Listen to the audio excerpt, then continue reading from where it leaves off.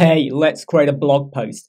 We're going to do it going through the stages, and I will recommend that if you are going to add images, which isn't a bad idea, make sure they are compressed and optimized for page speed performance. Now what we're going to do is we're going to go into WordPress, we're going to go to posts, and you would normally click add new. Now if you're not sure of your title, we could use Bertha to give it to us. Now I already know what I'm going to use, which is how to get more website clients on LinkedIn.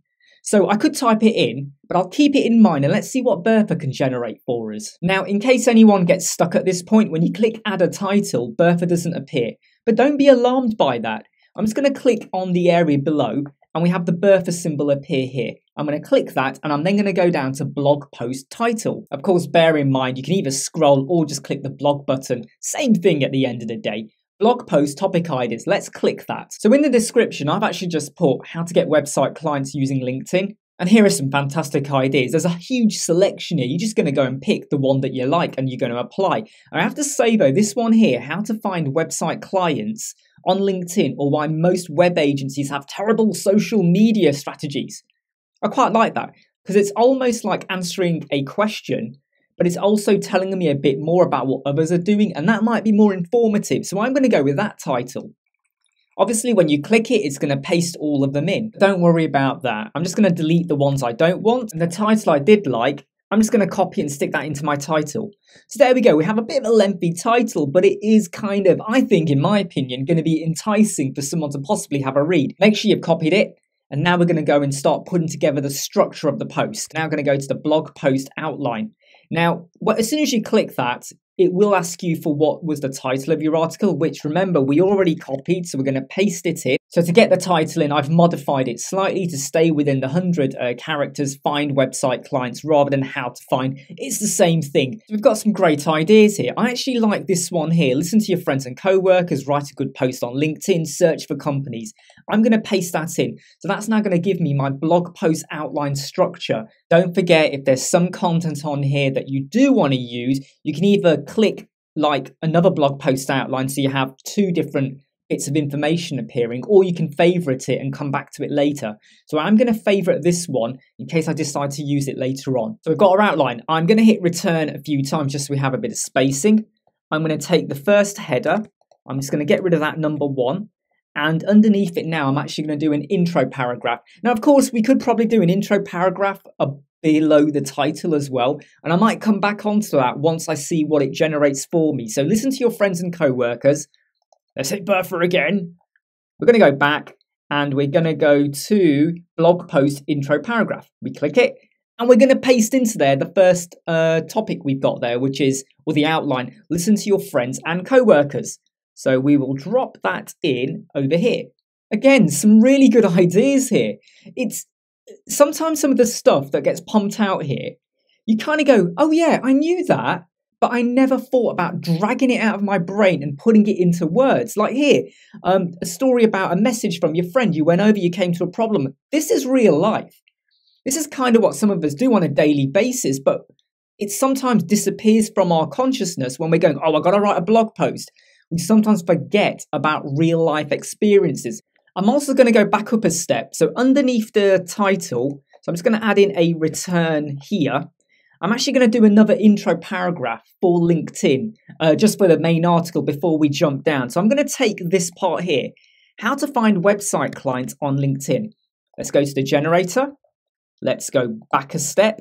And in here, the title of the article, we're in the blog post intro paragraph, by the way, how to find website clients on LinkedIn. Again, really wonderful content. I mean, I'm looking at this and I feel like I might as well stick them all in. But of course, there will be a little bit of repetition going on there. So I'm going to go for this one here. LinkedIn is one of the most underutilized marketing channels for business. Believe me, that is so true. I keep telling people out there, it is an undiscovered gold mine. Well, it is a gold mine, but it is discovered. I might edit this bit out or not. Who knows? Anyway, right. So there we go. We have our title. We have our intro paragraph before we get onto the first topic.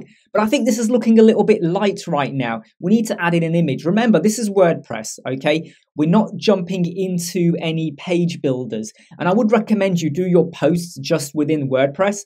Main reason being, if you ever change your page builder and you built your post with the page builder, you might regret it. Whereas if you do your post in WordPress, doesn't matter what page builder you use in terms of how it's presented, it will just pull through the content from WordPress. Trust me, you don't want to make that mistake. So I'm going to add in an image underneath here of this one here. Let me just put a return there. We're going to put a return there. And again, and I'm now going to drop in an image. So we hit the plus line or add a block. And I'm going to drop in an image, and I'm going to either upload an image or get one in from my media library. Now, I've already done some preparation for this. So I'm going to drop in this image that I created using Canva. Please don't forget, when you drop in an image, you can either hit the horizontal kind of aligned circle there or the vertical one, and you can start to mess around with how it looks. I'm actually just going to leave it roughly about that big, and I'm just going to centralize it to be something like that. So we have our title, we have our intro paragraph, and we have an image. We've got our first block there. We could expand on this, okay? So we've said one of the best ways to get a message across is by using your friends in category. Could we expand on that rather than jumping on to topic 2? So I've gone back to blog post intro paragraph, and I've taken the first line here. One of the best ways to get a message across is by using your friends and co-workers. If I now drop that in, is that going to give me something a little bit different that I can help to pad out the information? Of course, please do remember, Bertha is so powerful and useful, but there might be something you want to say and it's not exactly saying it, and that's where you can add to it. You elaborate, you expand, you pad it out a bit, okay? So this is based on the very first sentence there, and I've now says, in order to truly get a message across, you need to take advantage of your audience. I think that is actually quite true, so we're going to drop that in. So I've literally done 2 intro paragraphs, okay? One of them was based on listen, let me just get rid of this. One of them was based on listen to your friends and co-workers to do this paragraph. And when I took this line here, literally that line, to then create another paragraph and, you know, read it, modify it, expand on it if you have to. But that now gives me much more meaningful information. We now get down to the second topic idea, write a really good post on LinkedIn. Let's just put a few returns in. And now I'm going to look at that and go, what bit of that do I want? So I'm going to take this bit, write a really good post on LinkedIn. I'm then going to go below and I'm now going to get my intro paragraph. We click Bertha. I will go back a step to the intro paragraph and I'm now going to put the title of the article. Please do remember, you've got your sentiment. I've got witty. So if you want to have humorous, serious, formal, complicated, robotic, whatever you want to go for, please do stick that in. The idea on here that's really caught my eye is this one. You're already on LinkedIn. You got an account. But what you're doing wrong is you're writing boring social posts, okay? And I think that is actually very true of some of the problems with how people don't use LinkedIn very well. So let's click that. So let's give that second header, put it in bold. And now we've got our additional content. And again, I could pick one of these up. So it says here, you probably write boring short status updates that get ignored by everyone. Let's copy that, okay? Hit a return there.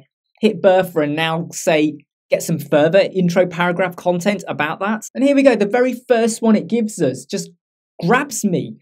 People love a good status update, but I'm guessing you're not one of them. I have 5 tips that will help you posts get noticed. And it's already enticed me with, I have 5 tips that will help your post get noticed.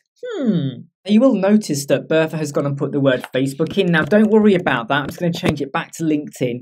It's not uncommon for it sometimes to pull words through, and because it's social media related, it's pulled through Facebook, or it might even put the name Andrew in when you've put another name in. Don't worry, these are easy corrections to make as you're doing your post. I mean, come on, we have got all this content and I'm doing a video as we're talking about it and the words are just flowing out. So I'm now going to take something here where it says 5 tips that will help your posts get noticed. I've copied it, but before we go in and see what Bertha's going to tell us about that, I'm going to go over here and I'm going to hit a plus sign and I'm now going to drop in another image. So over here, we're going to take 5 tips that will help your posts get noticed, okay? And I'm now going to go to the blog post outline because that is actually probably going to give us lots of individual topics, and it might not give us 5, but we can pick and mix what we want to use.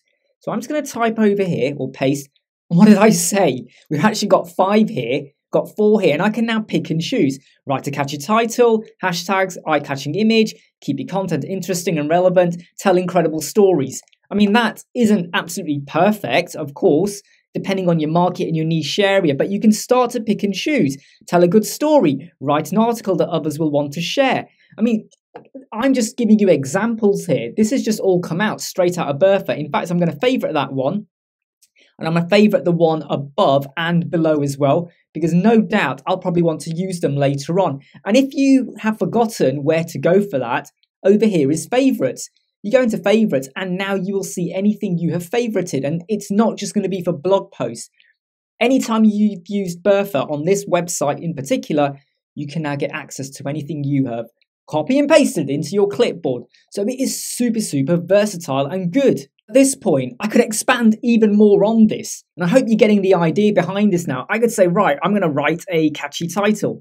So it's told us what to do. You could leave it there, or you could expand on it. So I'm going to hit return a few times like that. Go to the blog post intro paragraph, and I'm going to type over here, write a catchy title, and we know what it's going to do. And here we go. It's giving me some examples. I'm just going to pick this one here, which actually uses a quote in its what it's delivered to us. Each one of these of the 5 tips, I could now copy it, go to blog intro paragraph, get a paragraph, and then expand further if I wanted to. My recommendation would do that. I mean, I would probably stick another image over here just to kind of break things up again before I move on to the 3rd and 4th. Subheader, search for companies that have posted jobs. Again, you're going to go through the same drill. You're going to copy that, okay? You're going to go down here below. You're going to go to Bertha, blog intro paragraph, and you're going to see what it gives you. And if you don't like what Bertha gives you initially, just hit generate more ideas. So I'm going to go for this paragraph here. And the same thing, we're rinsing and repeating, okay? But it's giving me loads of wording and I can delete words, add words, and do what I want with it. If you cut out all the bits where I'm talking to you, I would have had this post completely done in about 15 minutes. Now just compare that to how long it normally takes you to write a blog post. Let's just preview this for a moment. Most of us will have a page builder, so we will have stylized this to look a little bit differently. But this is just the raw WordPress post preview. But we have title, intro paragraph, image. Look at this wording. I mean, seriously, would you have come up with loads of these ideas straight off the bat yourself if you were going to write a post about getting web clients on LinkedIn? This does not have a bulletproof answer, but that's where your knowledge and intellect and what you know and experience will come in. But Bertha is going to give you 90% of what you need, believe me, and then the other 10% is what you want to just add in to spruce it up. Hey, look, I hope this helps you, and I hope you like, subscribe, share, and follow. Because Bertha is so powerful and easy to use when it comes to writing posts, getting intro paragraphs, getting what the topic breakdown is. It's pretty versatile, and the worst thing you can do is not have a go. You won't be disappointed.